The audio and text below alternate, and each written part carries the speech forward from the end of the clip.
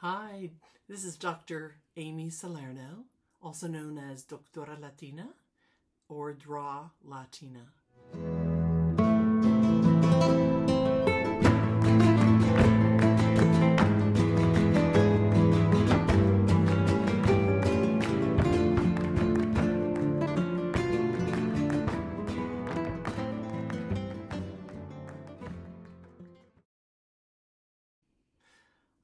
I'm going to briefly speak to you all today, really as a commentary and reflection regarding the Kiely Rodni Autopsy/coroner medical investigation publication that came out 2 days ago.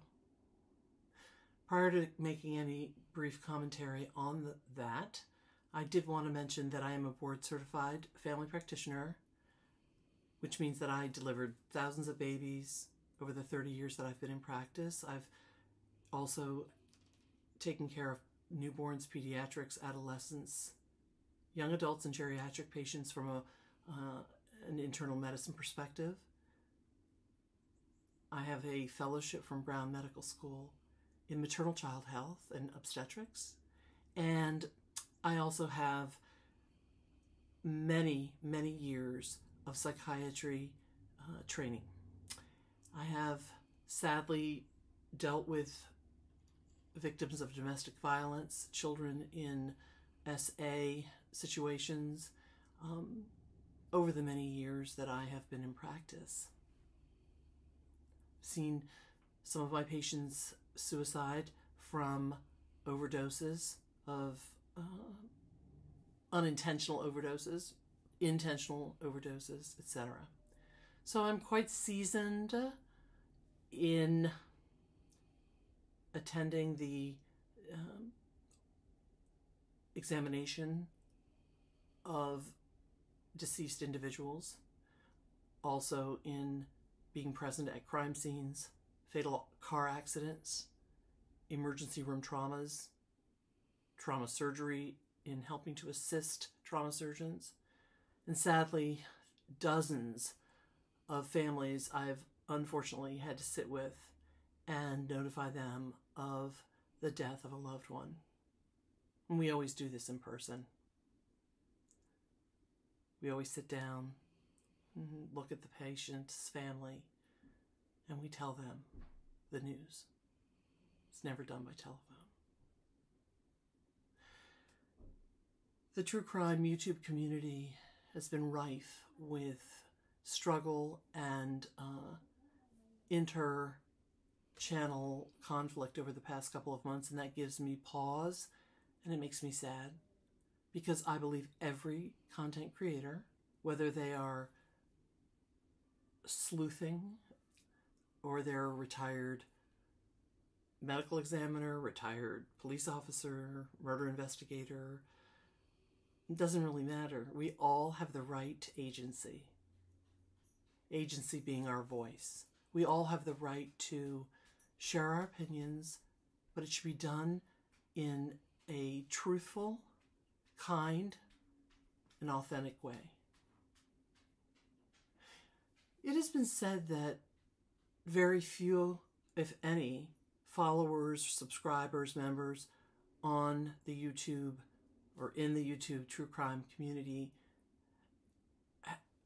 have any appreciation or experience with investigation or presence at criminal crime scenes, and that simply just is not true.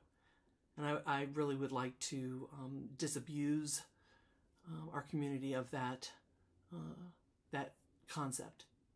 Many of us have experience, but we all, whether or not we have experience, deserve agency.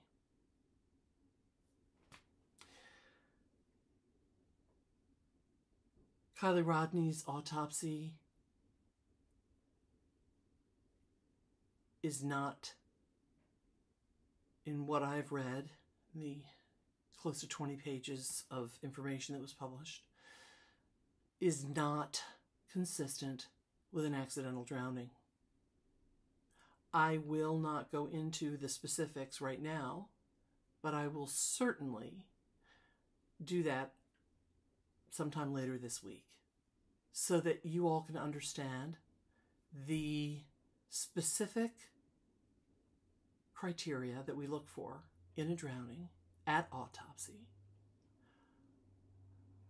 to make an argument towards that diagnosis or cause of death, which, as I have said on another channel recently, drowning is often at autopsy a diagnosis of exclusion, when we can't find something that would point towards a different cause of death.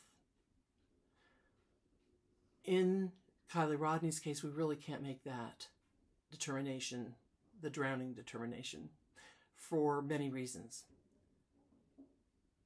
For now, I'll just point you to the toxicology screen, which was incomplete. As we say in medical school, as we learned in the first year, second year, third year, all the way up through my fellowship and on, medico-legally,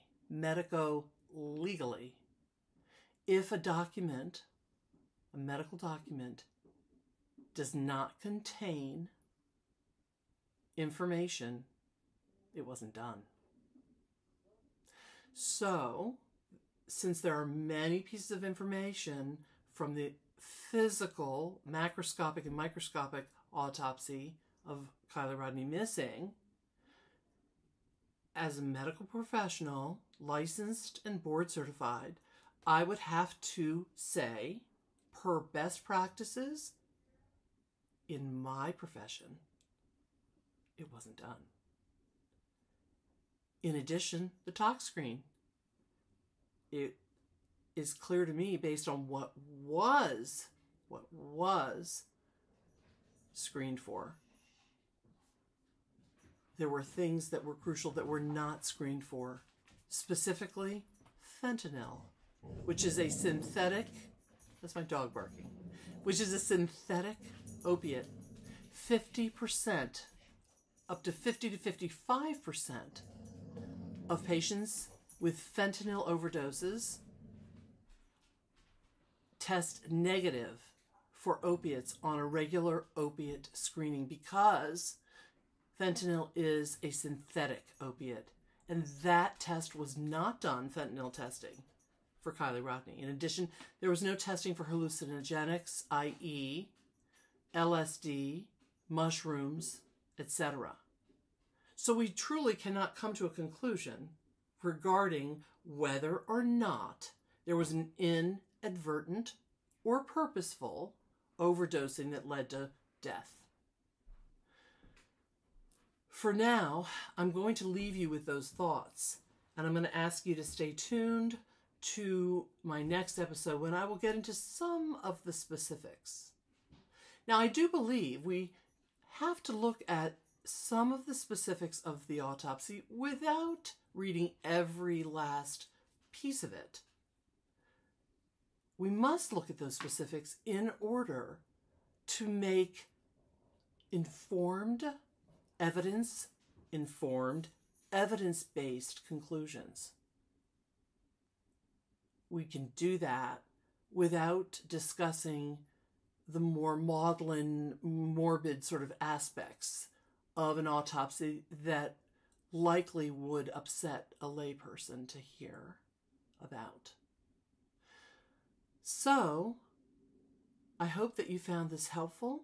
I hope that YouTube creators and followers and members of the true crime community will do some discernment about their role in our community and hopefully make some decisions going forward about lifting one another up rather than tearing each other down.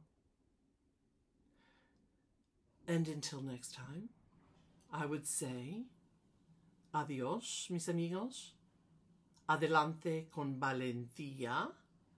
Go forward with courage. Avanti con coraggio.